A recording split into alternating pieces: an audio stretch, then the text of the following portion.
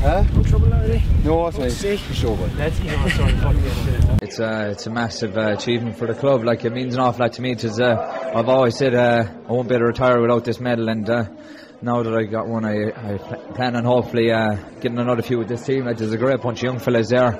I expect to see a few of them wearing the green and gold with me hopefully in the future. But look, this club is waiting way too long for this. And you can see what it means to fellas. It might mean too much for fellas outside of Kerry, but for a club like us that have been waiting a while, it means an awful lot. You know, it means as much as winning anything else, and just delight for fellas and everyone in the club. Because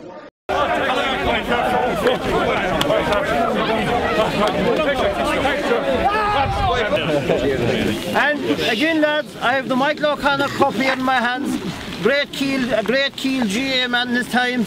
And again, his fitty again. It won't be going too far again. To another O'Connor, Raymond O'Connor. Glenbeigh-Glencar again.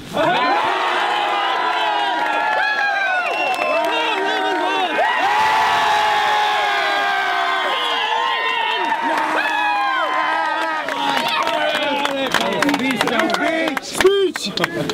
Oh, this is very good. You're live on radio.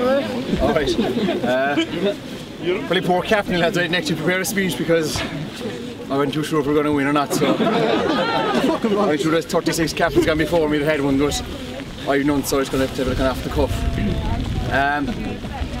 First, lads, I'd like to thank Beaufort here. They've played some great nick for today. The stewarding, very well done. The referee, Patrick Sullivan, all his mentors, they were very good in fairness. Great, refereed the game very well. I suppose that's when I started playing senior football about 7 or 8 years ago.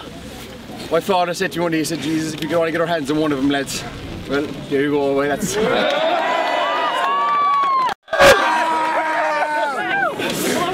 Perfect, that's it.